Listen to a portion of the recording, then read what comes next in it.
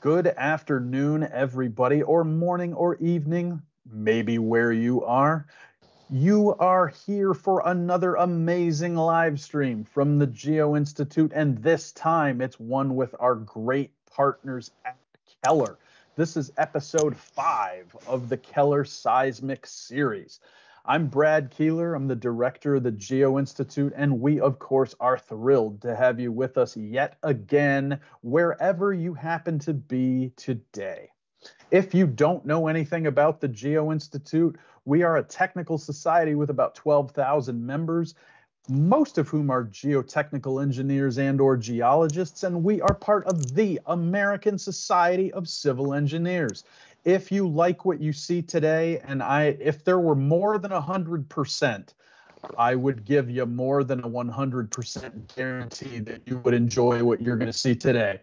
But if you fall into that camp, you should click like, subscribe, get notifications, and we will let you know every time we post something to the YouTube channel. And there are many good things there. While you are at geoinstitute.org learning more about us, maybe you would like to make a contribution to our student participation fund and support our students. 100% of all the money that you put into that supports student programs. It is 100% tax deductible. If you make a $96 contribution and join the 96 Club, you can receive a Carl Terzaghi bobblehead while they last. There aren't many left, so you want to get on that. The new one are these handsome GI socks. The shield in action. Now, the main event. Peter Robertson, 2015 Seed Lecturer, will be presenting to you today. And to tell you a little bit more about that is our friend from Keller, Tim Avery. The mustache is looking great. It just keeps on going. People can go watch every episode of the series and see it progress. Tim, take it away. My mustache grow and my hair fall out. Thank you, Brad. This is a fifth of our 6 presentations in our Keller Seismic Knowledge Lecture Series. It is my absolute pleasure to introduce our distinguished speaker for today's event, Dr. Peter Robertson. Dr. Robertson received his Bachelor of Science in Civil Engineering at Nottingham University in England. He later went to the University of British Columbia to receive both his master's and Ph.D. in geotechnical engineering. He brings with him over 3 decades of unparalleled expertise as an educator, researcher, consultant, and practitioner in the realm of geotechnical engineering. Throughout his career, Dr. Robertson has focused on several critical areas, including in situ testing of soils, earthquake design of geotechnical structures, soil liquefaction, pile design, and soil structure interactions. His contributions have earned him international recognition as a leading authority in situ testing and soil liquefaction. Currently serving as technical advisor to Greg Drilling and Testing in California, Dr. Robertson's influence continues to grow, shaping advancements in geotechnical engineering. Today, we are fortunate to have Dr. Robertson here to present a concise overview of the latest advances in evaluating soil liquefaction using the cone penetration test. The floor is yours, Dr. Robertson. Thank you for joining us today. Thanks, Tim. I'll just share my screen. Hopefully you can see that now. I'll change my cursor over to a laser. So welcome, everybody. It's a pleasure for me to have this opportunity to present. And so my goal today is I want to talk about application of the cone penetration test to evaluate soil liquefaction. And so as an overview, I'd like to give a sort of a brief overview of the advances in evaluating liquefaction using the CPT. And I'm also going to include a brief discussion on the role of risk and uncertainty in a liquefaction assessment, and you'll see why in the first few slides. A little bit of a disclaimer, you know, some of the things I say will be my personal opinion on some topics, and of course occasionally selective bias may creep into some of my comments. Now, Professor Morgenstern, who I had the pleasure of working with when I was at the University of Alberta a couple of years ago, he coined this phrase that we're entering a period where we're going from certainty to uncertainty. And what essentially he's meaning by that is that, you know, risk and uncertainty are characteristics of geotechnical engineering due to the uncertainties and variabilities in material properties, external loads, analytical models, and interpretation. And so design approaches are evolving to account for uncertainty. And I used to say to graduate students, somewhat as a joke, but really to catch their attention. And I would say to them that most of what we do in geotechnical engineering is strictly incorrect. The art is to get the right answer. Because much of what we do in engineering is we make simplifying assumptions, etc. And so one could argue in the end, we can't possibly be getting the right answer because we're doing such simplified assumptions. But yet, the art of good geotechnical engineering is, of course, to get the right answer, to get the correct answer. So let me briefly discuss how design methods are evolving. In recent years, I've been working quite a lot in the mine tailing industry, and this is particularly noticeable in that industry. But I think it applies more generally to all areas of geotechnical engineering. And so historically, a lot of what we did was prescriptive in nature, where we would have prescribed factors of safety, and most of our approaches were deterministic. And they were mostly relatively simplistic. You know, for slope stability, it was traditional that we would design slopes to a factor of safety of 1.5 or greater. Increasingly, we've moved more to performance-based design approaches, and that's essentially where we're now focusing more on damage and loss. So the focus is often on deformation. So we're trying to predict the performance of things. So how much will they deform? What would be the resulting damage and loss? And increasingly, these approaches are becoming probabilistic. And Steve Kramer gave a very nice seed lecture in 2018, and I've given the link here.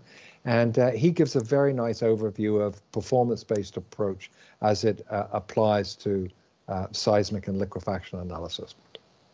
So it's a well worth watching that YouTube recording of his seed lecture, because he gives a very nice overview, and it sort of covers right from simplified approaches through to very complex approaches, and he uses that under the term performance-based.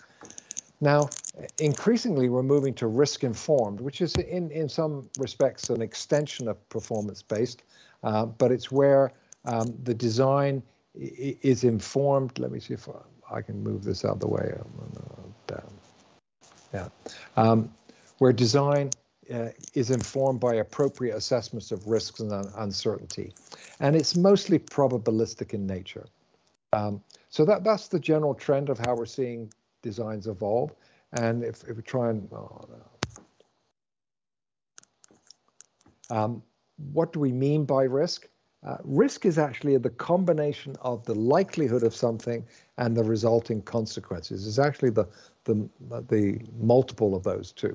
So risk combines the probability and severity of an adverse event. So in simple terms, risk is saying you have to ask yourself three questions. So what can happen? So if we're talking about seismic liquefaction, often that the hazard is the earthquake. So the thing that could happen is a major earthquake. And then how likely is it that it will happen? And so how likely is the earthquake? And of course, how likely is the possible liquefaction? And then if it does happen, what are the consequences? How bad could it be if all of this happens? And what is the acceptable risk? And in the dam design world, the Bureau of Reclamation and FERC and others have evolved into charts like the one on the left. And the chart on the left shows the estimated annual probability of failure, where at the top it's a low probability of 10 to the minus 2, so 1 in 100, all the way down to 10 to the minus 8 at the bottom. So 10 to the minus 6 is 1 in a million. And then on the horizontal axis, the consequence here is the number of fatalities. It doesn't have to be fatalities. It's whatever consequences are applicable to the project. And for many complex projects, it may be a combination of things such as potential loss of life, economic costs, environmental damages, reputational damages, etc. So all of which come under this general heading of consequence.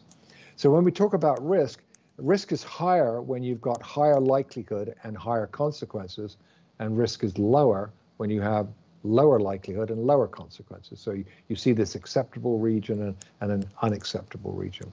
And in the dams and the water retaining dams and also in the tailings structures, they also identify a region called ALARP, which is as low as reasonably possible. So for large, high-risk projects, this issue can come into it. Now, I gave a presentation to the Canadian Geotechnical Society earlier this year. They have a thing called the Distinguished Lecture. So I think it was in March. And I talked about risk and uncertainty in more detail there. So if you're interested, and if you're a member of the Canadian Geotechnical Society, you can go to their website, go to the member side, and you can access that presentation. Now, when it comes to liquefaction, I always find it useful to just remind ourselves that what do we mean by liquefaction, because it's a generic term that often gets misused. And so many years ago, 25 odd years ago, I suggested that we should go with these two terms, and that is essentially cyclic liquefaction, sometimes referred to as seismic liquefaction, because it's typically earthquakes that are the hazard that trigger it. And so this is where you have a condition where you get cyclic loading, you can get shear stress reversal, and that eventually can increase pore pressures to the condition where you can essentially get to zero effective stress during the cyclic loading. And when you get to zero effective stress, you get very large deformations and you can get significant damages. So it's generally level or gently sloping ground because you've got to get shear stress reversal. And you can get very large deformations if the earthquake are big and the soils are loose enough. And so on the right here, I show an image from Moss Landing of the earthquake back in the late 1990s, I think it was, in California. But there's also flow, or sometimes referred to as static liquefaction. I prefer flow because sometimes an earthquake can be the trigger for flow liquefaction, so it's not always a static trigger.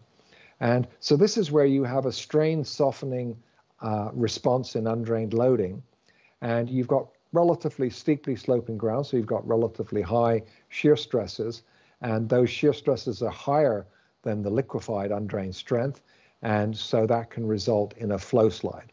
And on the right here, I show an image from the Fundão tailings dam of 2015 in Brazil, where the Fundão dam here on the right suddenly failed and flowed downstream, and in fact flowed 600 kilometers all the way to the Atlantic Ocean. So a significant flow slide and resulted in the death of 19 people. So let's first talk about cyclic liquefaction, and most of the presentation will focus on that because, after all, this is the Keller Seismic Knowledge Lecture, so I assumed the focus should be more on seismic liquefaction. So what do we, it's generally level or gently sloping ground, or you could have level ground with a steep slope nearby, often referred to as a free face. So the sequence that's usually followed for seismic liquefaction is, first you want to determine are the materials susceptible to cyclic liquefaction? In other words, what's the likelihood they could actually liquefy? And then next thing is the seismic event big enough to actually trigger cyclic liquefaction? Again, what's the likelihood it will be triggered? And then if it is triggered, evaluate what the post-earthquake deformations and then damages and losses could be. In other words, what would be the consequences if the first two should occur? So let's have a summary on what the lab testing implies. I actually took this, I stole it from a previous presentation from Armin a couple of months ago.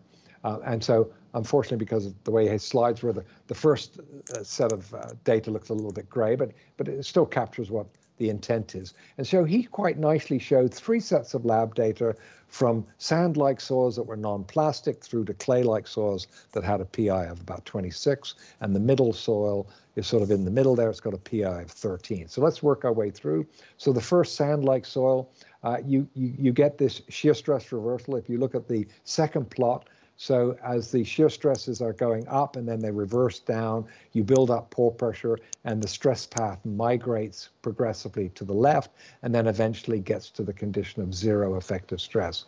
And then if you look at the stress strain curve, initially the stress strain curves are quite stiff. And then as the buildup of pore pressure occurs, the stress strain curves soften. And then eventually when you hit zero effective stress, momentarily you have almost zero stiffness at the point of zero effective stress, and so you can develop large deformations.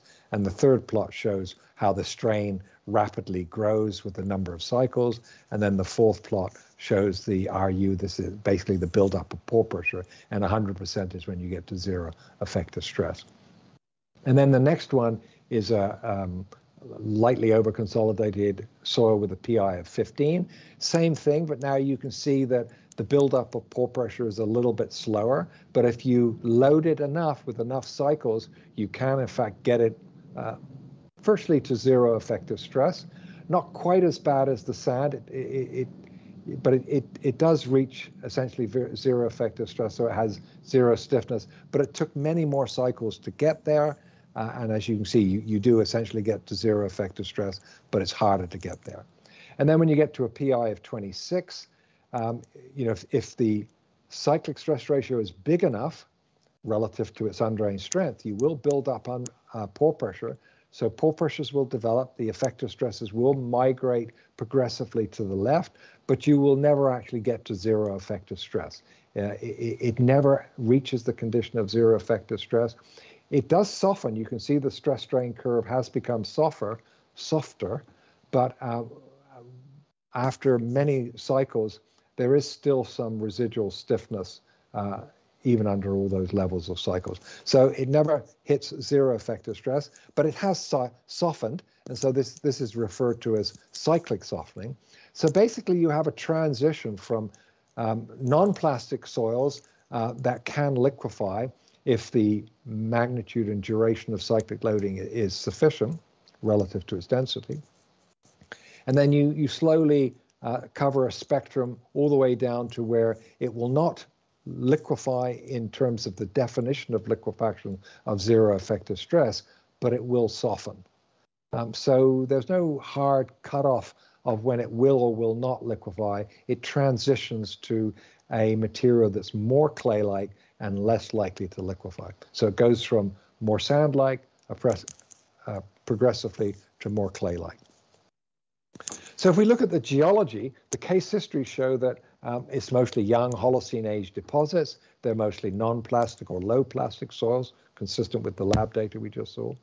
Also, the soils have little or no microstructure. So microstructure is the structure you cannot see. So the typical examples of microstructure are things like bonding or cementation or aging. So you don't actually see that effect if you were to look at the sample, but you can see it in its behavior. Usually the material is stiffer due to microstructure. Also, the soils are mostly silica-based. There are virtually no case histories of high carbonate soils. And also, the soils typically have little or no stress or pre-strain history. The depth that cyclic liquefaction occurs is relatively shallow, typically less than 12 meters and predominantly less than 10 meters. And also the groundwater is relatively shallow. Also, there are very few cases that have a thick, non-liquefiable crust. Obviously, if the non-liquefiable crust is 10 or 12 meters, then it becomes very difficult to have liquefaction. And then also, few cases occur when there are frequent clay layers within that upper 10 to 12 meters. So if you look at lab data in terms of susceptibility to liquefaction, increasingly it's moved to these plasticity criteria based on samples. And then Ray Seed and his colleagues have suggested this sort of modification of the classification chart of PI against liquid limit. But increasingly people have moved over to the Bray and Sancho one, which is PI against this ratio of the water content to the liquid limit. And so when you've got low PIs less than about 10 or 12, and where the water content is high relative to the liquid limit, then it's highly susceptible. And then it sort of transitions towards not susceptible. So once you get up to PIs, in this case, greater than about 18, in seeds about 20, it's sort of just generally it's not susceptible. What's interesting to note is when you've got fine-grained soils where the water content is greater than the liquid limit, generally these soils also have high sensitivity. So part of this susceptibility is due to the high sensitivity of the high water content relative to its liquid limit. Now, when it comes to CPT-based criteria, we've got these soil behavior type charts. This is the one I developed in 2009. It was sort of updated. So you've got the normalized cone resistance on the vertical axis and the friction ratio on the horizontal axis, both on log scales. And the key to this is these are soil behavior type charts. They're based on the behavior of the soil. So the CPT is controlled by the strength, stiffness, and compressibility of the soil, whereas traditional classification systems like the unified classification system, they're based on physical characteristics such as grain size distribution, and plasticity from Atterberg limits. And they're carried out on disturbed samples. So they're physical characteristics, which are linked to behavioral characteristics, but only loosely linked. It's not as clear as the behavioral link that the CPT gives you. And if you look at the chart, you see sand-like soils tend to plot up in the upper left-hand region, and this is where the cone penetration is typically drained, because most sands have relatively high permeability, so the penetration process is predominantly drained. And then clay-like soils tend to plot in the lower right-hand side with lower normalized tip resistance and higher friction ratio. And here, the cone penetration is typically undrained. Most clay-like soils have relatively low permeability, and so the cone penetration process is typically undrained. And then in the middle of the chart, you've got these mixed soils like the silty sands, the silty clays, where you can have partial drainage. It's progressing from predominantly drained penetration in the sand and then to predominantly undrained in the clay. So you can get that partial drainage in the middle. What's also interesting to note are these trends. So in the sand-like soils, increasing normalized tip resistance is associated with increasing density, and then increasing tip resistance and friction ratio is essentially a measure of increasing stress history or age or cementation or microstructure. So soils with increasing microstructure tend to plot in the upper right-hand corner. So this is where the soft rocks tend to plot. And then if you look at clay-like soils, increasing normalized tip resistance is a measure of stress history, increasing OCR, and then decreasing friction ratio is a measure of increasing sensitivity. So data that plots in the lower left-hand corner are generally sensitive soils, soft sensitive soils. And remember, this covers 3 orders of magnitude of normalized tip resistance. And then based on some work that Jeffries and Davies had done in the 90s, they came up with this idea of this soil behavior type index, which was recognizing that these boundaries between the soil behavior types were approximately concentric circles. And so they came up with the clever idea that you could have this imaginary center of the circles. And if you calculated the radius, it would give you this soil behavior type index, which is essentially an index of the soil behavior. So if the soil behavior type index IC is small, you're up in the sand-like region, and if it's large, you're in the clay-like region. And it works out that it varies roughly from a value of 1 in the upper left-hand corner to a value of about 4 in the lower right-hand corner.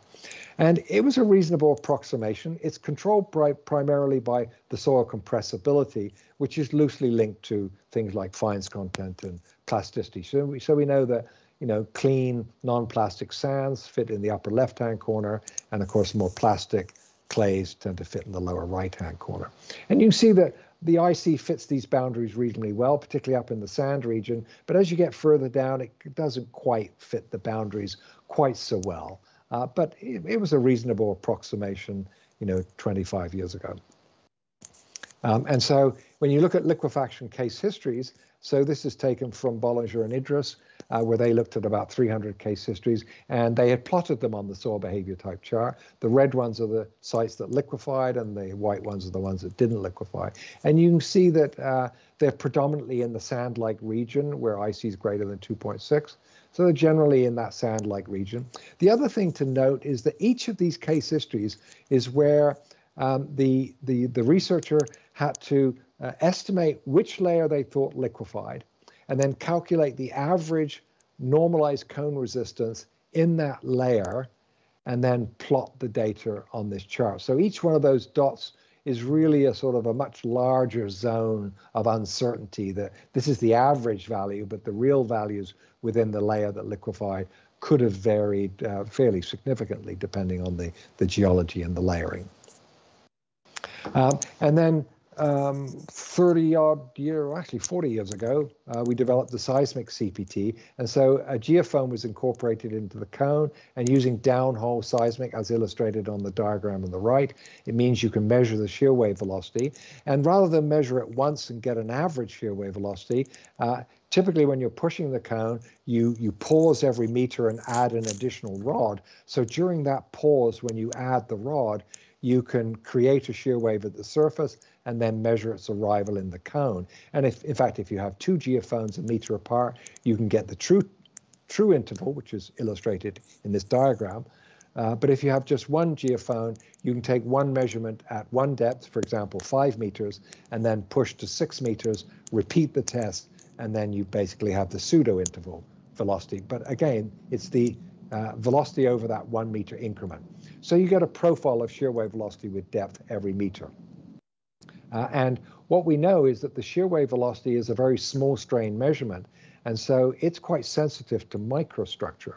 And here on the right, it's illustrating that the small strain shear modulus is the shear wave velocity squared times the mass density, and the mass density is simply the unit weight divided by gravity. And so that led us to suggest that you could use the seismic CPT data to identify whether or not soils had significant microstructure. And so we developed this chart on the right. So you've got the normalized cone resistance on the vertical axis, similar to the previous chart. And on the horizontal axis now, you've got what is G0 over the net cone resistance, or G0 over QC. It's the net cone resistance, to be a little bit more precise. And so what we know is that G0 is measured at very small strains, so it's a measure of the small strain stiffness. The tip resistance is measured at large strains and is a measure of the strength of the soil. And so for well-behaved soils that have little or no microstructure, there's a fairly good link between these two. And that's captured by this ratio, this stiffness to strength ratio. And Schneider and Moss had suggested this simple formula that said you can calculate this kg value, in essence, which is this line, or the intercept of the line. And what we observed is that for most young Holocene age soils, virtually all of the case histories for liquefaction all fit within a narrow band where kg is from about 100 to 300 with an average value of 200.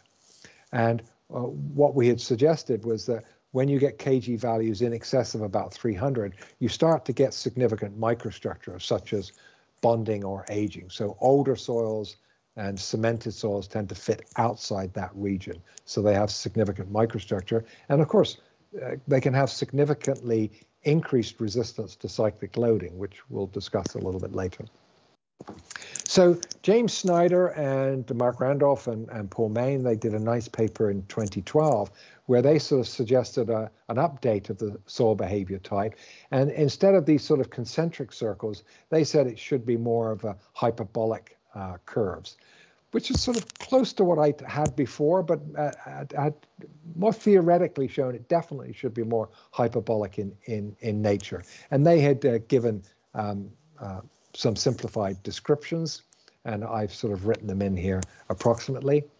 And then in 2016, I updated my soil behavior type chart to recognize that we should put these boundaries in as more hyperbolic type relationships. So I came up with a sort of a modified soil behavior type index. I called it IB, so an index for behavior type, and gave it a simple formula down here. And I also put on this CD line, and this represents the boundary between soils that are dilative at large strains to soils that are contractive at large strains. And I also use more behavioral type descriptions, because the problem with the previous chart is it was a behavioral type chart, but it was still using textural descriptions. So we were still using descriptions like sand, silts, silty sands, silty clays, etc. So we were using those physical textural descriptions, even though it was a behavioral chart. And so I was suggesting we move to behavioral description. So now it says that it's sand-like and dilative, sand-like and contractive, clay-like and dilative, clay-like and contractive, and then clay-like, contractive, and sensitive. And then you've got these transitional materials in the middle that could be contractive or dilative. And this chart is for soils that have little or no microstructure. So first of all, you go back. First of all, you use the shear wave velocity to determine whether or not there's microstructure when it's combined with the CPT. And then once you've assured yourself there's little or no microstructure, then this CD boundary should be reasonably correct. If there is microstructure, this contractive dilative boundary is no longer valid because the microstructure screws up the location of it. And here's just illustrating where that IC of 2.6. And you can see that for soils that plot down the middle of the chart, which is where most young, sort of normally consolidated soils end up plotting down the middle of the chart, then IC actually links to IB reasonably well. The two of them actually link.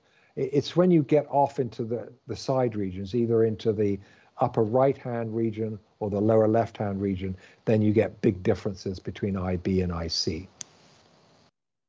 Now, recently, Say and Olson and Frankie, they wrote a paper where they suggested an updated soil behavior type chart, and here it is. So you've got normalized cone resistance on the vertical axis. Their normalization is a little bit different.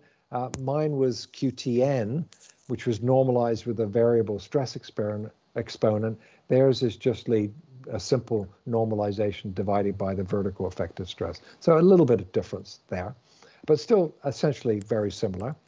They went for textural descriptions, using these sort of USCS type descriptors, which I think can be problematic. And so they defined their what you could call soil behavior type index, but they called it a delta Q. And this was the equation they came up with. But if you convert it to a form that's similar to my equation, you can see that they're actually almost exactly the same. The constant 70 in mine changes to 67 in theirs. So they're almost identical. So this delta Q is almost exactly the same as IB. So they're essentially the same. And at an overburden where the effective overburden is 1 atmosphere, both normalized values become identical as well. And so here I've just shown the IB of 22, which was the boundary I had suggested, and you can see that it's very similar to theirs.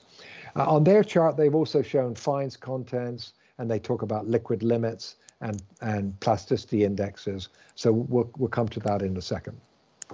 So if we talk about linking the CPT back to the lab world, where the criteria was based on plasticity, how does the CPT sort of tie in with plasticity?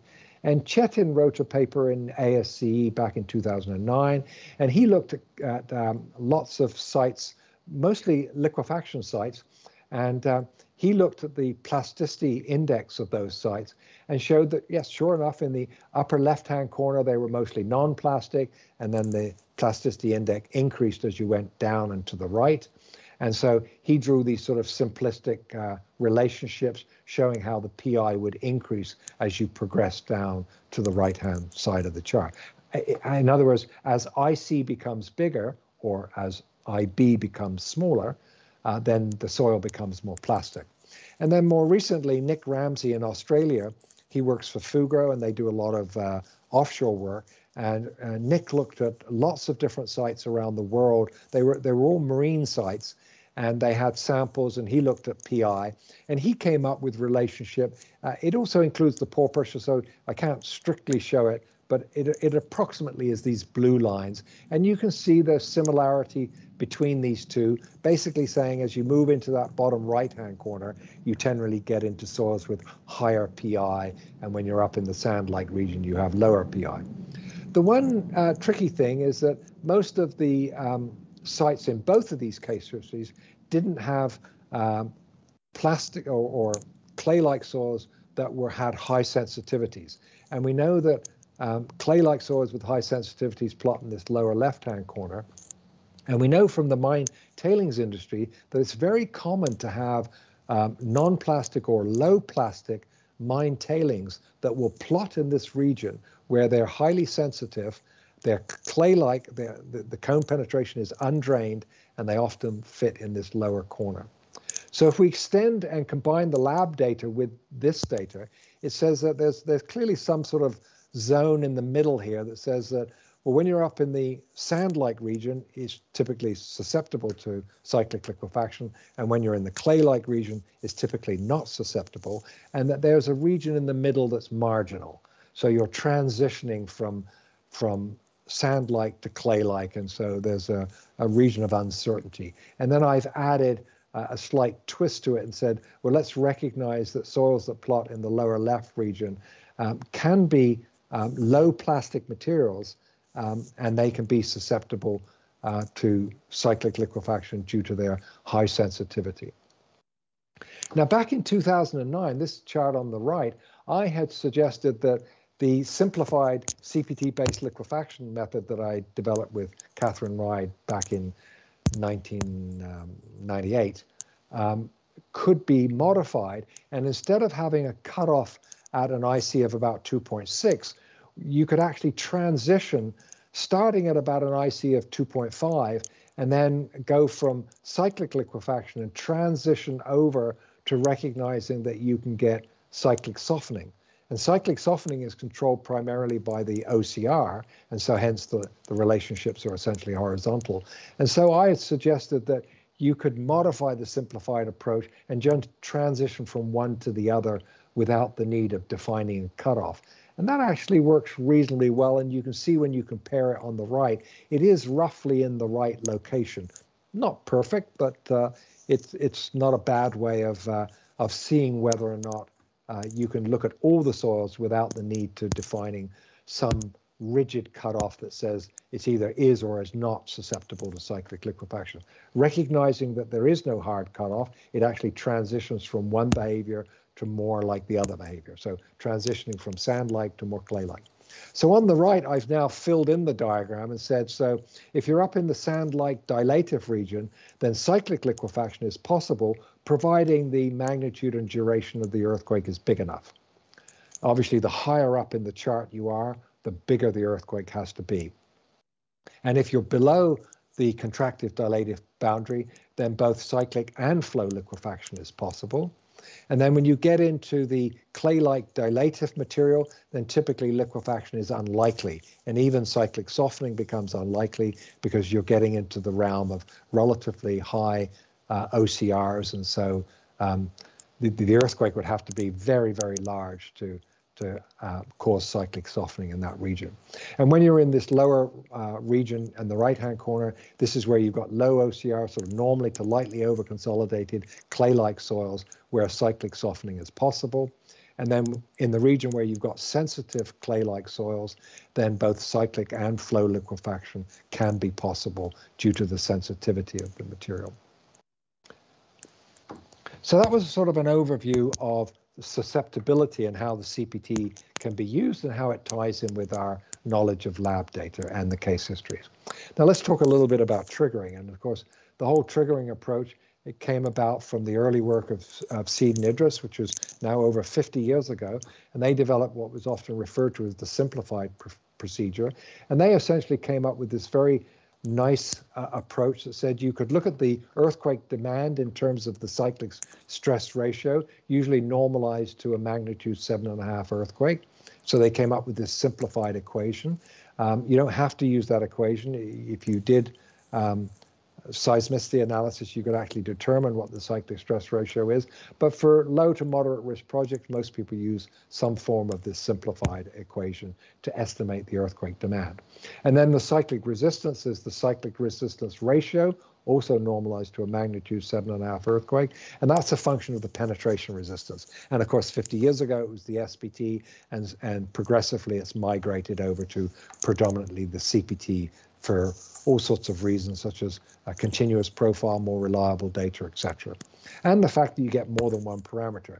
The SPT is just giving you a single blow count, where the CPT is giving you up to 6 independent measurements. You've got tip resistance, sleeve resistance, pore pressure, You've got dissipation data to give you rate of dissipation and equilibrium pore pressure, and you've got shear wave velocity and also the possibility of P wave velocity.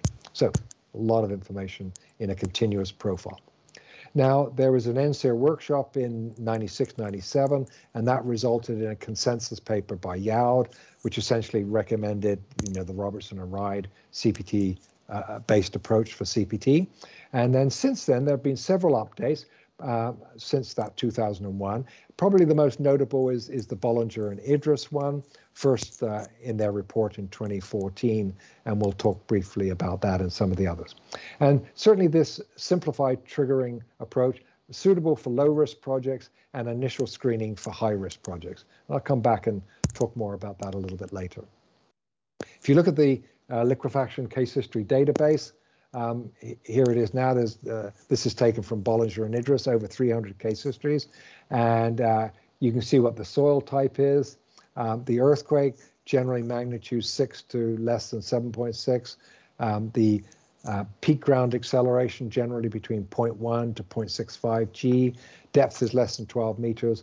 IC generally varies from 1.4 to 2.6 generally.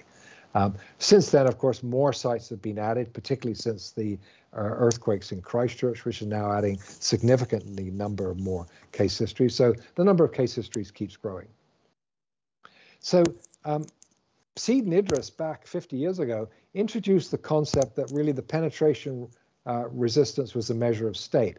Because what we're trying to do here is in sand-like soils, the penetration resistance is predominantly drained. CPT is definitely drained penetration. And what we're trying to do is we're trying to predict the behavior of the soil under undrained cyclic loading conditions. So to do that, we ideally have to go through an intermediary process of trying to estimate the state of the soil, which in the old days we would have talked about relative density. Increasingly, we talk about things like state parameter. But either way, you're going from a drain penetration, estimate the state of the soil, such as the relative density. And then once we have a knowledge of that, we can predict how it'll behave under undrained conditions. And Seed and Idris recognized this concept of clean sand equivalent. I don't think they used that term 50 years ago, but it's now more commonly used. And this was to extend it from clean sands into silty sands, still where the penetration process is drained, but to extend it more further. In 98, I had suggested that we could use this soil behavior type IC. Now, of course, it would be probably IB as a correction factor. And also take note here, this clean sand equivalent, I've shown that it is in fact linked to in situ state parameter. I published this around 2009, showing that there is a relationship where you can estimate the in situ state from the clean sand equivalent. So there is a link between this theoretical world of state parameter and the case history world that came out of the liquefaction case histories. So if I quickly summarize how I did that, what we did is we looked at cases, so we narrowed it down to sort of a narrow range of cyclic stress ratios. We looked at cases that liquefied and didn't on the soil behavior type. You could draw a boundary, which is curved, and that sort of says that, so for clean sands with a penetration resistance, in this case, a little over 100, it has the same resistance to cyclic loading for this level of cyclic loading as a silty sand with a penetration resistance much lower. And so that relationship leads to this simplified correction on the right that said the clean sand equivalent. So I could correct that value of the silty sand. I could correct it up to the equivalent clean sand by calculating the IC. In this case, it's just under 2.6, and then multiplying it to get it up to the clean sand equivalent. So we came up with this simple correction factor and said the clean sand equivalent was simply this Kc factor, which is a function of IC times the normalized cone resistance. And once you've got that, you essentially have an infinite family of trigger curves. So you've got the clean sand curve, and then you've got a family of curves for different IC, and they migrate to the left with increasing IC. So it's a simple multiple correction. And then Bollinger and Idris, they did a similar sort of thing, but they reverted back to the previous sort of Seed and Idris approach, where they wanted to use fines content. I personally think that was a retrograde step, but that's what they chose to do. So they used fines content, and they made an additive correction like the original seed and Idris approach. So hence the clean sand equivalent is the normalized cone resistance plus a correction, which is a function of fines content. Now the correction is a little bit complicated because it's a function of fines content and the cone resistance. So you've got a family of curves. It gets a little bit complicated, but the end product is the same, that you have a sort of an infinite family of trigger curves. You've got the clean sand base curve, and then the other ones migrate to the left with increasing fines content. As I said, I personally don't like fines content because it's a physical characteristic of which you're trying to apply it to a behavioral response.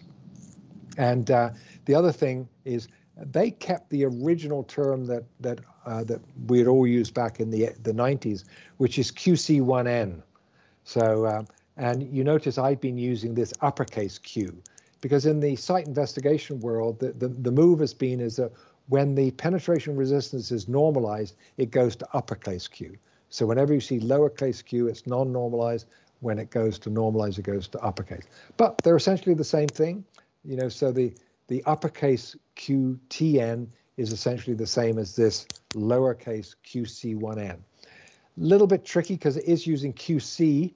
It ideally should be QT, which means it's correcting for water effects. It's a small issue, but it's a small detail. Typically doesn't matter in clean sands and silty sands, but it does play a role when you get into the clay-like soils. And more recently, say, you know, he updated the soil behavior type chart, came up with a new soil behavior type chart and suggested this parameter delta Q. And I've shown that delta Q is essentially the same as IB. They're the same thing. And they looked at case histories. They added a few more. They had about 400 case histories.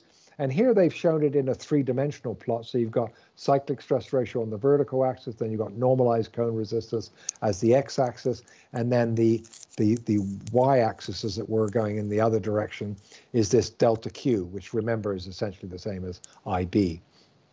And what they showed is that the cutoff is essentially at about 20 down here. You can see it curves over sharply and cuts off at about 20. And they said that it applies to soils that can have liquid limits up to between 30 to 40% and PIs from 50 to 20. So they're pushing it to higher plasticity index, and I'll comment on that a little bit later. And they comment that for deterministic, you use the probability of liquefaction of 35. Now, if I switch that over, this is what it looks like if you plot it in the more conventional. This is not actually their curves because they didn't show this plot. So I'm just showing it for illustration purposes. So again, you've got a clean sand curve, which they say occurs at the delta Q of 90, and then it migrates to the left, and at delta Q of 20, it's essentially cut off, and it no longer is susceptible to cyclic liquefaction. So when you talk about probability of liquefaction, of course, back 25 years ago when we developed the Robertson and Ride method, we didn't have enough data and didn't do a probabilistic analysis because there wasn't enough data. But subsequently, Koo and others in 2012 published where they went back through the updated database, and they looked at what the Robertson and Ride method would be in terms of probability. They came up with this simplified relationship, and here it is illustrated on the right. And it showed that for a factor of safety of 1, it has a probability of about 35%. So similar to what Say is suggesting, and you'll see later that Bollinger and Idris are suggesting 15%. Now, interesting enough, if you want a probability of 50%, you have to drop the factor of safety to 0.9, and that's illustrated on the right here. And so let's talk about Bollinger and Idris. Here's their updated method. They had more case histories, and they went probabilistic, so they could show lines of different probability. And they were recommending a probability of liquefaction of 15% if you do the deterministic approach. In other words, a little bit more conservative. And as I said, Say et al. Had recommended 35, and it works out the mine is about 35 as well. When it comes to shear wave velocity, Andrus and Stokey had suggested a method, and then Kay and et al. Had updated it with more case histories. But I quite like this plot from Ahmadi, where he essentially says, yeah, there's variation, and about all you can get out of it is if the shear wave velocity is very low, then it's susceptible to liquefaction, and if shear wave velocity is greater than around 270 meters per second, or roughly 300 meters per second, then it's likely not susceptible to liquefaction. And so I agree with this, that the shear wave velocity is influenced by many factors, particularly microstructure. And so small changes in shear wave velocity can result in very large changes in cyclic resistance ratio.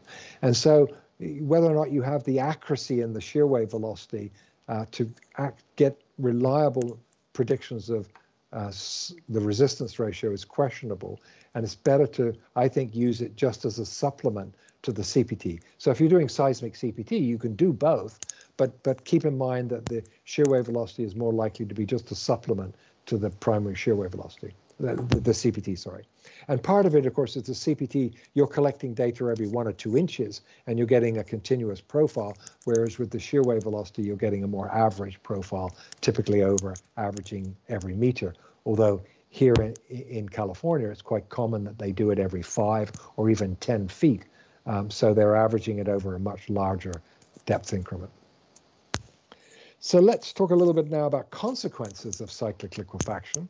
And so you've got post-earthquake settlements, and that's caused by reconsolidation of the liquefied soil. So it's gone to zero effective stress, and then after the earthquake, it starts to reconsolidate, and the water starts to flow outwards, and which of course can cause ground ejecta, and the soil reconsolidates.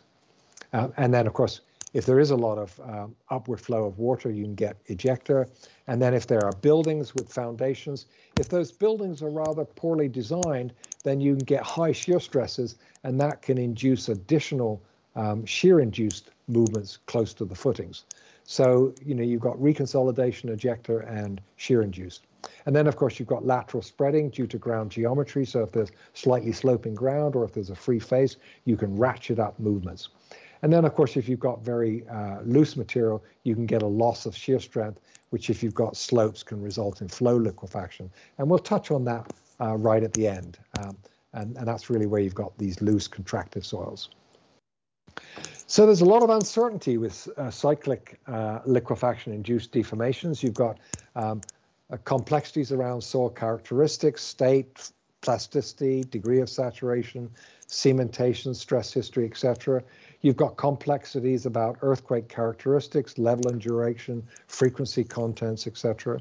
And then you've got site characteristics, the topography, geometry, stratigraphy, lateral variability, piezometric profile that may not be hydrostatic, and then pore and water and void ratio redistribution. And then you've got other effects such as 2- and 3-dimensional effects, ground cracking, low permeability surface layers, and nearby foundations. So a lot of complexities that make it difficult to actually predict deformations reliably.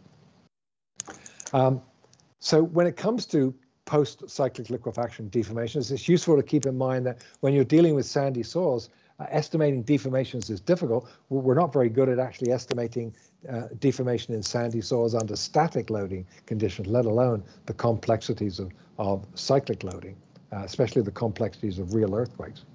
But for low to moderate risk projects, empirical simplified models are common and they're often appropriate, and that's because you can get continuous profiles of estimated deformations, and we'll talk about that in a moment.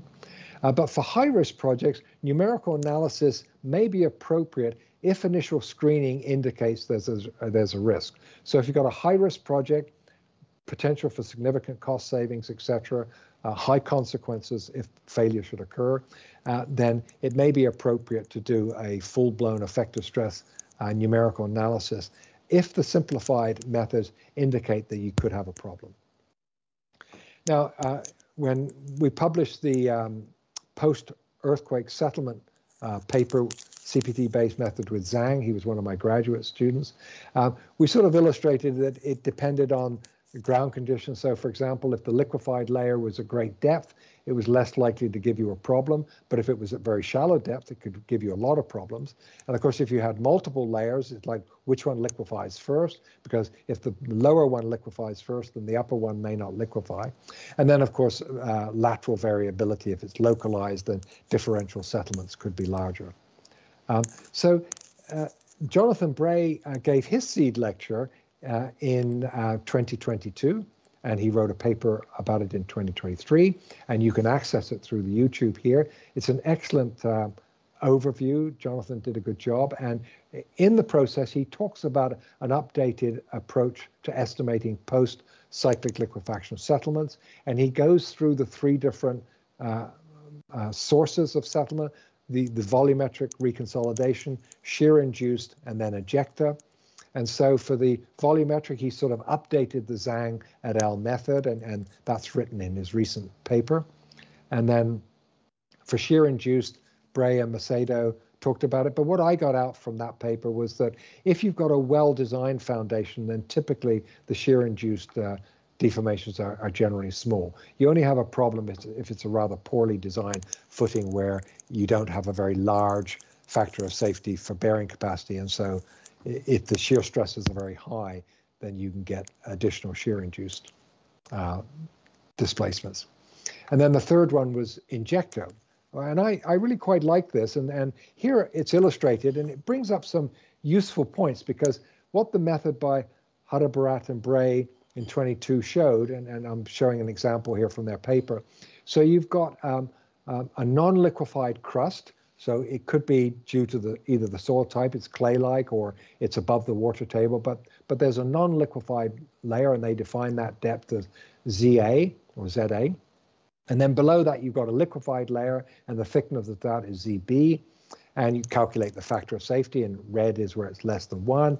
And then you calculate, so you've got the total, so you've got the, in this case, hydrostatic pore pressure, and then you've got the total stress, and of course, you calculate the excess pore pressure every time the factor of safety gets less than 1, and then when it hits the total stress, then you've got 0 effective stress, and then they calculate the excess head, and you can see that it's the excess head closest to the ground surface that has the biggest effect on flowing water upwards and then taking ejecta to the surface.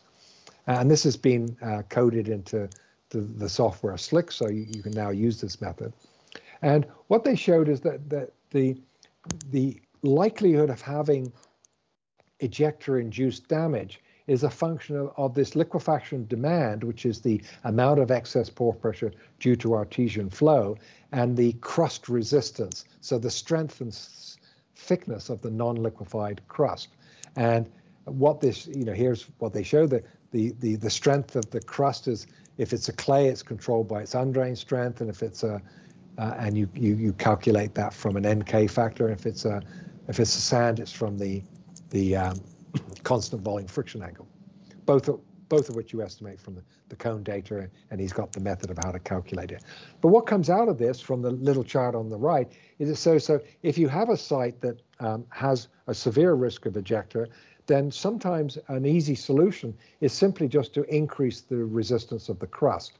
You may not be able to increase the thickness of it, although if you add compacted fill, you obviously increase the thickness. But if you increase the thickness and or strength of the crust, then you can push the relationship to the right, so you can go from a severe condition of ejecta to a very minor or non-existent, simply by increasing the strength of the crust. So for new buildings, sometimes just doing ground improvement in the upper 10 or 15 feet with surface compaction type techniques can significantly reduce the risk of ejecta, and also, of course, reduce the risk of differential settlements, because you have a stronger crust at the surface. So what we've observed with these CPT-based simplified liquefaction approaches, doesn't matter which method you're using, generally they're observed to be relatively conservative, and you saw that often recommended using trigger relationships that have probability of liquefactions less than 50%. So 50% would mean it's 50-50 either way, whether or not it will actually trigger liquefaction. So if you're using 35 or as low as 15%, then you're obviously adding some conservatism in. And generally, we're observing that these methods are quite conservative. And so there are some modifications that you can make. One is you can look at what the soil in the upper 10 meters is like, and I'll talk about that in a second. You can look at weighting the effects as a function of depth, recognizing that it's the shallow soils that often have the biggest effects. We'll talk about removing transition zones or thin layer corrections, and then also accounting for microstructures such as aging or cementation. And then also it's useful to compare the different methods for consistency. Are they all giving generally similar results? And then also bounding the results. So remember, much of what we do isn't correct. The goal is to get the correct answer. And so if you run the simplified methods with no modifications, and that maybe is giving you an upper bound. And then if you apply various modifications and then see what the lower bound solution is, so that you know that the correct answer is likely within those bounds, and then you can use your judgment to decide where exactly within the bounds. And I'll talk about that in a second. And usually it's a risk-informed approach of how you make that judgment. So first of all, let's talk about this. I apologize if I wouldn't be able to pronounce that name correctly. These researchers correctly identified that if you looked at what the average soil behavior type index IC was in the upper 10 meters, that if it was mostly sand, of course, it would have a low IC up around 1.5. But as you got more clay layers within the upper 10 meters, that average value progressively got bigger. And so they looked at these severity indexes. So they, the manifestation of surface damage due to a severity index. And of course, the very first one was this liquefaction potential index, which was suggested by Iwasaki. That's been modified to an LPI Ishihara sort of modification. And then out of Christchurch came this liquefaction severity number, all based around the same principle, where they sort of look at the factor of safety, they sum it up as a function of depth, they weight it as a function of depth, usually putting more weight to the shallow and less weight at depth, etc.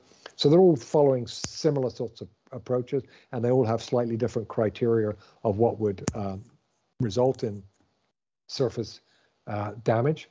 And so, but what you get out from this research, if you just look at this middle one, so if you had a liquefaction potential index, modified Ishihara inspired, so you had a value of 10. So if it was nearly all sand with an average IC of 1.5, you have a 90% likelihood that surface manifestation would occur. But if there's some clay layers in there and that average IC is now down at 2.7, then it drops all the way down to around 40% probability. So the more clay you have in the upper 10 meters, the less likely you are to get damage at the surface. And then there's a depth weighting effects. We obviously talked about it here with these severity indices. And of course, Jonathan had it with his ejector estimates, where he's building in the effect of depth. And that there's also a simple linear weighting. Chetin had suggested it in his SPT paper of 2012, where he suggested a simple weighting factor where you'd put maximum weight at the ground surface and then eventually take it to zero weight at a depth of around 15 meters. And that's simple to apply. And then for many years, I talked about this transition effect, that when you push the cone in, for example, when you're pushing in clay and you start to penetrate a sand, then the tip resistance starts to build up in the sand. But it takes a certain penetration depth to reach the full resistance within the sand. So while the data is transitioning from the clay to the sand, you are collecting data, but that data is misleading because it's not really giving you the correct value in the sand. And so that misleading data in that transition can add extra conservatism. And so one option is to identify these transitions and to remove them. And there's a little algorithm in the software Slick that can do that for you. So you can remove those and just see what effect it has. And I'll illustrate that in a minute. And then, of course, I talked about aging on microstructure. So Professor Ron Andrus, had a couple of nice papers on aging, and he had suggested this parameter, what he called the measured to estimated shear wave velocity ratio. So this MEVR ratio. So you would measure the shear wave velocity, you would estimate it based on the CPT, and he gives a little relationship of how to do that. And then he said, so the bigger that number is relative to the case histories, then you can make a correction for aging. And it's illustrated here on the right.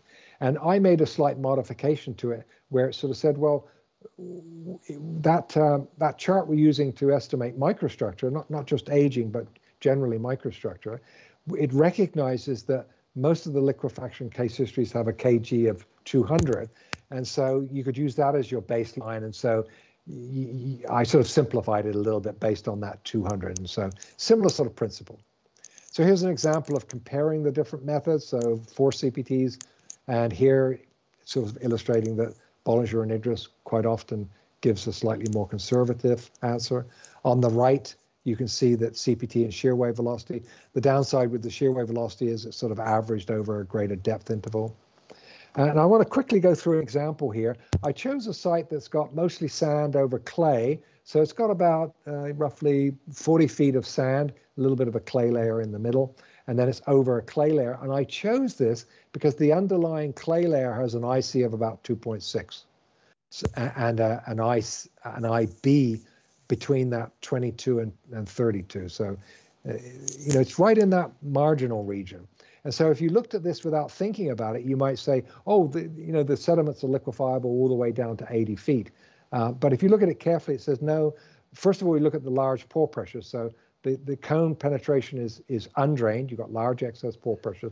So it turns out that this is a stiff clay. It's got a high normalized tip resistance. So it's got an OCR of about 10. The normalized shear wave velocity is greater than 300 meters per second. So if you go into the chart, it says there's significant microstructure based on shear wave velocity. The pore pressure also shows significant microstructure, but it is plotting in that transitional region. So just based on that alone, it would look like it was marginal, but the other 2 bits of information say, no, this is essentially a very stiff clay. It's almost a soft rock, given that high kg value, the high shear wave velocity. So it's non-liquefiable, even though the IC is close to 2.6. And so if you bound the solution, so if you run the method, so it's running the Robertson and Ride. So I put in a conceptual earthquake, magnitude 7, PGA of 0.24, and of course using the default factor of safety of 1 with a probability of liquefaction of 35%. So with no modification, it kicks out about 2.5 inches of settlement. If you do the depth weighting, it drops down to 1.3 inches. And then if you also remove transition layers, it drops a little bit further. And as you go to 50% probability, it then says no modification is about 1.5 inches, and with all of the modification, it sort of gets less than 1 inch. And so it's bounding. It's somewhere between 2.5 inches to less than 1 inch, but it's much more likely to be less than 1 inch. And so your engineering judgment, depending on the risk of the project, you would likely come up with the predicted settlements are more likely to be less than 1 inch, even though initially it was going to give you 2.5 inches. So if I briefly talk about probabilistic approaches, so for low to moderate risk approaches, you can use simplified approaches, similar to what I've just talked about. And Kevin Franke and Scott Olson have a paper, and Kevin is the next speaker next month. And he is going to be talking about the SAY approach, I think. And I think he's also going to talk about probabilities. I hope he is. And what they've correctly identified is that sometimes we've got cumulative effects of likelihood. So you might be designing an earthquake that has a likelihood of occurring of 1 in every 2,500 years. And of course, the triggering might have a probability of liquefaction of 35%. And then your deformation model likely has a probability of around 30%. If you sum all of those up, you're actually designing for a 1 in 25,000 year event, even though you think you were designing for a 2,500 year event. In other words, you're designing with an order of magnitude extra lower level of likelihood of occurrence. And of course, also variations in groundwater. Here in California, you have to design for the maximum groundwater level possible at the site, and that often has a likelihood less than 1 to it, and so that's an added level. And so, for example, if it had just a 10% likelihood that high water level would actually occur, then the overall probability would drop another order of magnitude. So you'd be actually designing for a 1 in 250,000 year event, not the 22,500 year event you thought you were designing for. So for high-risk projects, Steve Kramer in his seed lecture talks in detail about full-blown probabilistic analysis. These are computationally intensive. And what Steve generally shows, he shows examples with blow counts. And so for a typical 50-foot borehole, you may have 10 blow counts. But for a 50-foot CPT, you have 750 data pairs on average. So it becomes computationally extremely intense to do a full-blown probabilistic analysis for a CPT-based approach. So quickly, I want to talk about, okay, so how do you decide what site characterization to do? And many years ago, I suggested it should be a function of risk. And here I'm just summarizing it. So you go from low to high risk. And so for low risk project, go out, push some CPT, get some disturbed samples, do some index tests and a simplified approach. And then with increasing risk, you start to sort of add in things like surface geophysics, seismic CPT, some samples and some basic lab testing, and then for high risk, surface geophysics, seismic CPT, and then possibly some high quality samples and more advanced lab testing. So increasing sophistication of site characterization with the increasing level of risk. And here, this just summarizes that when you're in sand-like soils, you're going to be dominated by in-situ testing. But once you get down into these clay-like soils, then sampling becomes more viable and should be considered for moderate to high-risk projects. So my recommendations for CPT-based cyclic liquefaction. So for low-risk projects, apply these simplified methods, recognizing that there's some built-in conservatism. Bray and Olea in their recent paper are actually suggesting 50% probability. And I think that's the right way to go, is if you're going to estimate deformations and damages, we should be using a probability closer to 50%. Minimize compounding conservatism, so don't use factors of safety of liquefaction that's greater than 1. And in fact, with my method, you would actually use a factor of safety of 0.9 if you wanted 50% probability.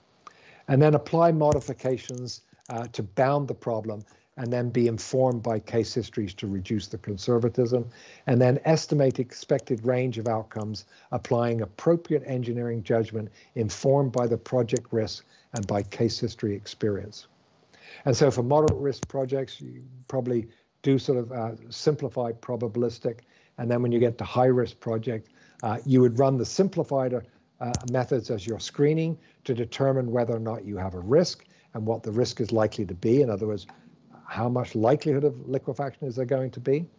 And then if there is a likelihood, then investigate the likelihood of doing more advanced method that may involve sampling and even effective stress numerical analysis, if it warrants it and if it's appropriate for the project. Every project's different, depends on the level of cost savings, etc. So where do I think the future is? And I think we're reaching the limit now of the simplified approach. You know, we keep adding more case histories. The trigger curves are not changing very much. People are coming up with, quote, new curves, which are really just modifications of previous curves.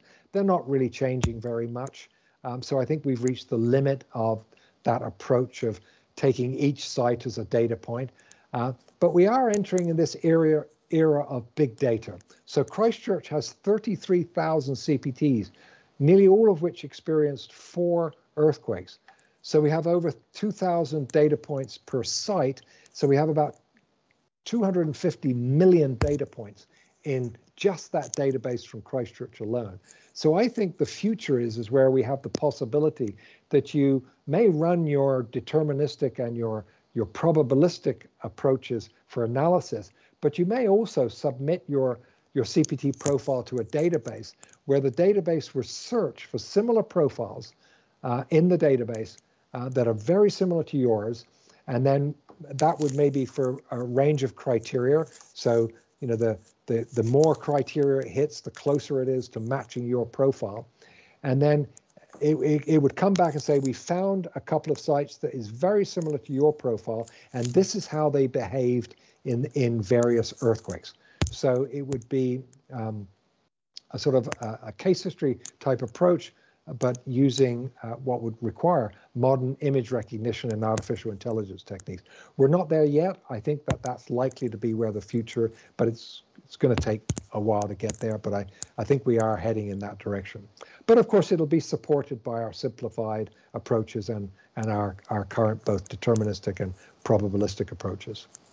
Now, I'm just going to briefly close out because I need to talk about static liquefaction to round it out.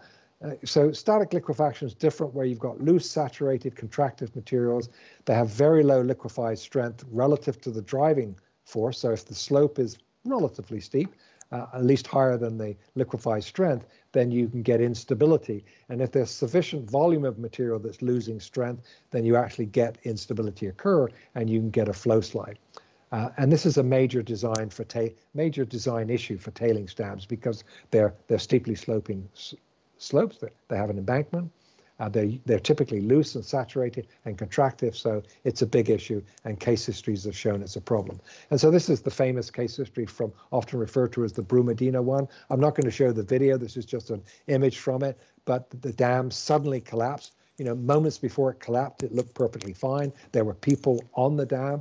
There were cattle on the dam. Everything was fine. There were no signs of distress. And then suddenly it went. And then 15 seconds later, this major failure occurred. And then 5 minutes later, the whole tailings facility had released and flowed downstream and unfortunately resulted in more than 250 deaths. And so the sequence of flow liquefaction is a bit different, where again, is it susceptible to strength loss? Is it saturated and contractive? Evaluate the stability. So if it were to lose strength, would it be unstable? And if it's unstable, would it be triggered to lose the strength? And what comes out is basically that since the consequence is often catastrophic, it says that if the soils are susceptible and instability is possible, in other words, the factor of safety is less than 1 with the liquefied strength, and the consequence is high, in other words, people could lose their life, then it's usually prudent to assume that the trigger will occur at some time in the life. So for flow liquefaction, trigger becomes insignificant, and the focus is more on the liquefied undrained strength, and I updated the correlation. So these red lines are contours of liquefied undrained strength, and you can see they're all below the contractive dilative boundary. So if there's little or no microstructure, if it plots in the contractive region, you can determine that it's susceptible, and then you can estimate what the liquefied undrained strength is and see if it'll be stable. And if it's not, assume it will liquefy. And so everything I've said is summarized in this CPT guide. I know it's a bit of a plug for it, but you can download it for free. So I've covered a lot of ground quite quickly, but essentially most of it is covered in the CPT guide. And so I know I've moved along quite quickly and I've probably gone a little bit over time, but I'm happy to take some questions. And the nice thing, it is recorded, so you can go back over and look at the recording if you missed some of the things that I moved somewhat quickly through. So I'm happy to take any questions. Well, thank you very much, Dr. Robertson. That was a fascinating presentation, information-packed, and I know there's some questions queuing up. The first one is from Roberto Sanchez. With regards to the susceptibility effects of microstructure, bonding, and cementation, do you know of anyone or university group who's doing research on its effects? Well, probably Ron Andrus is the first one. He's looked at aging, and he's using shear wave velocity, but you know, microstructure is encapsulated in that approach. So I know he's looking at it. I'm not aware of others.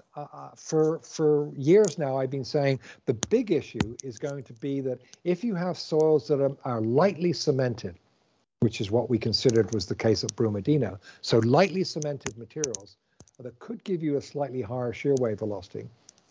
But if you were to hit that sort of material with a small earthquake that wouldn't exceed the strength of the bonding, then it would behave very well. But if you hit it with a really big earthquake that could exceed the threshold strain and break the bonding, then it may perform quite badly. So the issue of microstructure may also be linked with the size and magnitude of the earthquake, if the earthquake would be big enough to actually destroy the bonding. but that would only be the case, I think, if it was very light bonding. All right, thank you. This one from Shahid Hussein. Some nearshore soils will have NMC, same as liquid limit, but they are still stable, don't liquefy. Excuse me, any specific reason? So repeat, he said MS. I missed NMC. Unfortunately, I'm not sure what that acronym is. I think it might be the classification acronym. Oh. And it was saying why these are not liquefiable? Yes. Well, since we're a little unclear on the question, it may be that they're in that marginal region. You know, remember I said it's a spectrum from behavior that's more sand-like to a spectrum that's more clay-like, and you obviously transition from one to the other. There isn't a definitive line that says suddenly you change behavior from one to the other. So you gradually change the behavior. And so sometimes these materials fall into that region, and I missed it, but one of the things in the recent Say et al. Paper for liquefaction, they added extra cases to the database, and they argued that they thought that some of the layers were liquefiable, whereas others were considered they were clay-like. And so it's questionable, you know, they added that into their database, but I suspect that some of those examples may have been examples of cyclic softening, not cyclic liquefaction. And that's the subtlety of the description between cyclic liquefaction and cyclic softening. It's obviously a transition from one to the other. And so I think some of their cases that has IC larger than 2.6 may well have been cases where they were really clay-like soils that were experiencing softening.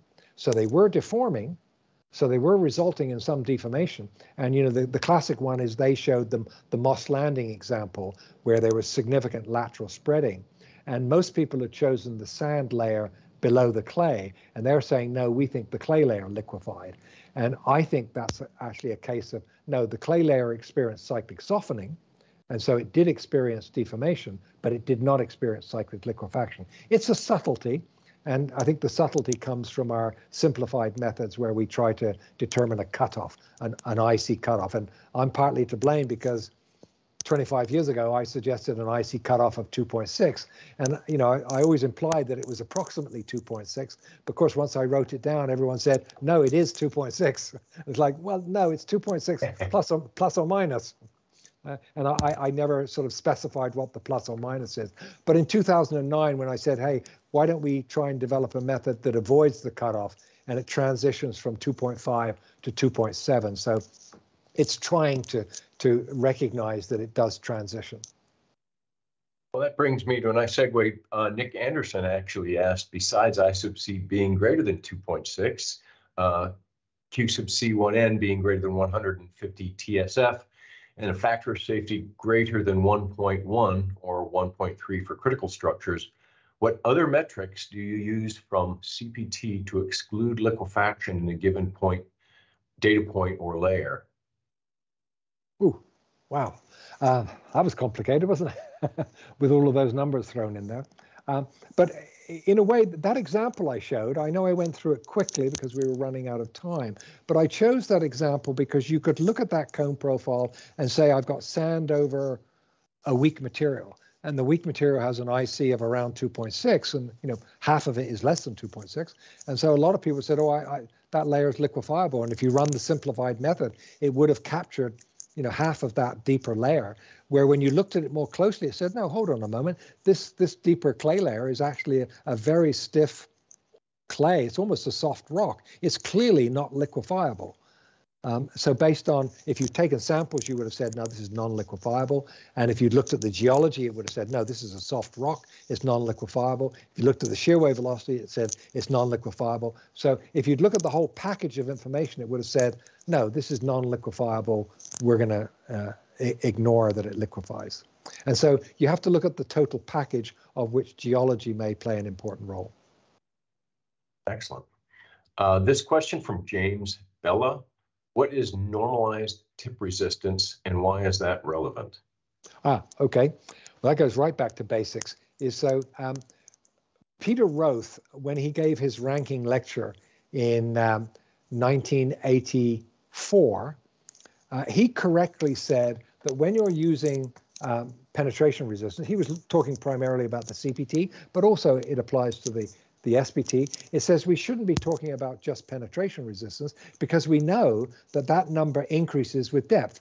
So he showed an example. He said, if you have a normally consolidated clay, and if you push the cone in, then the penetration resistance will increase linearly with depth. It just keeps getting bigger. So if you have a very thick layer of normally consolidated clay, then eventually the tip resistance will get to become quite a big number. And so he said you have to normalize it with overburden pressure. And when you do that, it normalizes to a single value and it stays constant with depth. And he correctly then said, well, and then you can go on and you can predict things like OCR, which of course is, if it's a normally consolidated clay, OCR is 1, and it's 1 all the way. And so, the normalized value is a constant value all the way with depth, and hence it links to OCR. So the reason we normalize data is it links to soil behavior more correctly, because soil behavior is controlled by effective stresses. And so with increasing effective stress, soils get stronger and stiffer. And so if we normalize the penetration resistance, we account for that influence of overburden pressure. And of course, we do it with the SPT. You measure the SPT N value, but ideally you should look at N1, where it's been normalized to an atmospheric pressure of 1. Excellent. Next one is from Carson Cheng. Can results of CPT soundings be skewed in undocumented fill soils? Ooh, well, I suppose the question back is, what do you mean by skewed? Undocumented fill, that's a broad statement too. I mean, the thing about the CPT is that the CPT rarely lies to you. If the cone is working and there are procedures in the ASTM standard to make sure the cone is working correctly. You take 0 load readings before and after to make sure everything's working fine. So it rarely lies to you. So what it's doing is it's telling you how the material is behaving around the cone while you're pushing it in. And so it's telling you the real behavior. What you have to do is to look at the data and interpret it to fully understand what it's trying to tell you. And I quickly went through some examples. Here I happen to stop on the soil behavior type chart. So, when you've normalized the cone resistance, you can link it to things like relative density and OCR and sensitivity. So depending on the trends of the data is telling you how the material behaves. And so when it says, skewing the data, it says, no, I mean, it's measuring whatever is in the ground. You just have to interpret it correctly. Now, when you're normalizing it by overburden pressure, one of the things you have to be careful of is making sure you're using the correct effective overburden pressure. And so things like, are you estimating the soil unit weights correctly? And sometimes in, quote, undocumented fills, particularly in landfill, where the material may not be soil. And so it's important, of course, to get the unit weights correct so that you're calculating the total overburden correctly. And then, of course, the next thing to do is to make sure you get the piezometric profile correctly. And often we assume it's hydrostatic, but it's not always hydrostatic. And so, of course, the CPT with pore pressure measurements, you do dissipation tests, which get you equilibrium pore pressure, which gets you the piezometric profile. So it gives you all the things you need to know so that you can make as best an estimate of the vertical effective stress, so that when you normalize the data, you are in fact normalizing it reasonably correctly. And when you do that, it's going to tell you how the material is behaving. Thank you. This one is from, and pardon me, Kostas Lanzatidis. You mentioned about the future of cyclic liquefaction assessment, the modern image recognition. Was that related to video cone? No. Now, what I meant there is that, so a typical cone profile now has measurements of tip, sleeve resistance, and pore pressure. 3 measurements, all measured roughly every inch or every couple of centimeters. And so for a 15-meter sounding, you have, what did I say? I forgot what the number was now. 750 data pairs. You have a lot of data. And so if you try to do the typical engineering approach, is, well, I'm going to look at every line of data one line at a time, it becomes computationally too intensive. And so what I think we're going to have to do is we're going to have a standard way of presenting the data. So the data is always presented in a standard format. You basically take an image of that data, and then you scan the database for identical images. So just as we do facial recognition, etc., then you use artificial intelligence to say, I've got an image of my cone data, which is tip resistance, sleeve, and pore pressure, all as a function of depth, all standardized in terms of its scales, etc. And then I'm going to search the database for a very similar image. And then when I found those matching images, I'm going to come back and present them to you. So it says, here's what they look like. Now you can make the judgment about whether or not they are good matches to your site, and a little bit of the geologic history, and then of course how well did they perform in previous earthquakes. So we're maybe a long way from it, but I do think that is one approach that we're getting enough data now that is feasible to do. Thank you. This one is from Mike Frizz. Do you have an opinion on use of depth reduction factor for surface expression of liquefaction induced settlement, e.g. Chetan 2004? Yep. Simplification of a complex problem, but maybe reasonable. Yes.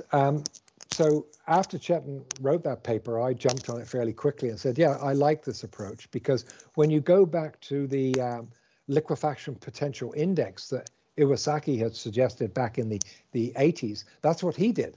He had a linear weighting with depth, where he basically said, well, we know from case histories that when we have liquefaction occurring at depth, it typically doesn't cause much surface damage.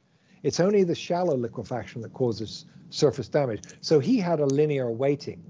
And then, of course, the people at Christchurch in New Zealand, when they use the liquefaction severity index, they use a weighting. Theirs is nonlinear, so theirs drops even faster with depth due to the nonlinearity. So that they likewise said, no, with increasing depth, if I have a layer that liquefies at depth, it has a much smaller role than if I have a layer liquefy at shallow depth. So it's well established that exists, and Jonathan Bray's approach with ejector shows the same thing. If you have high pore pressures at shallow depth, it can have a bigger effect for ejector than one at greater depth. So there's overwhelming evidence that it shows an effect. And what I'm suggesting is you don't necessarily do it and apply it, but you can bound the solution, as I showed in that example. Go with the simplified approach as published, and then apply a depth weighting to see if it affects the results. Of course, if it doesn't affect the results, it's basically saying, well, most of the liquefaction is shallow and therefore not having much effect. If it's having a huge effect, it's saying, hey, most of the liquefaction is occurring at depth. And so you need to reconsider whether or not that's likely to be a problem for your project. And of course, Jonathan's approach at looking at pore pressure as a function of depth is another way of looking at it. And that's why I showed that style of presentation as a nice visual way of capturing it. Yeah, here it is. There it was there. It's sort of that red region of excess pore pressure. It sort of illustrates that if you have a red region down at 50 feet, it has very little effect as opposed to the one at 10 feet. And I think that concludes our questions for this seminar. Thank you all for attending and sitting in. This can also be reviewed at any time on YouTube. Thank you very much, Dr. Robertson, for an incredible presentation and a very informative one, too. You're welcome. I enjoyed it. Thank you. What a great day. I'll echo what Tim said and give everybody a thank you for sticking around this long. It's always amazing. We always worry that people are going to set an hour aside and then disappear. We still have a really good crowd out there. To everybody who submitted questions, thank you. We really appreciate it. These would not be what they are without the interactivity. So thanks for all your thoughts and questions that you put in the chat box. And that, of course, makes this a wonderful experience for everyone. There is one more episode in the Keller Seismic series, and it is coming up next month in August. It'll be Kevin Franke from BYU, and you can already register for that on Eventbrite. And you know what? you're probably going to get an email about it since you attended today. And Tim smiled, so I know you're going to get an email about it. You're on the list. We would love to see you back here for that. Again, if you liked what you saw today, of course, click like, subscribe, and get notifications. And, we'll let you know when we post new stuff to the YouTube channel as well. You can go watch Peter's seed lecture from 2015. You can watch Steve Kramer's seed lecture from 2018. You can watch John Bray's from 2022, or about 800,000 other things that we've produced video for over the past 15 years or so. You could do nothing but watch videos on the YouTube channel for the rest of the summer, and you'd still have some left when the weather starts to get cold. So thanks again, everybody, for sticking with us today and for showing up and having a great time and participating. We really appreciate it. Peter, for a great presentation. Tim, a great job emceeing. Sean did a great job producing today. And we will see all of you very soon. Thanks again.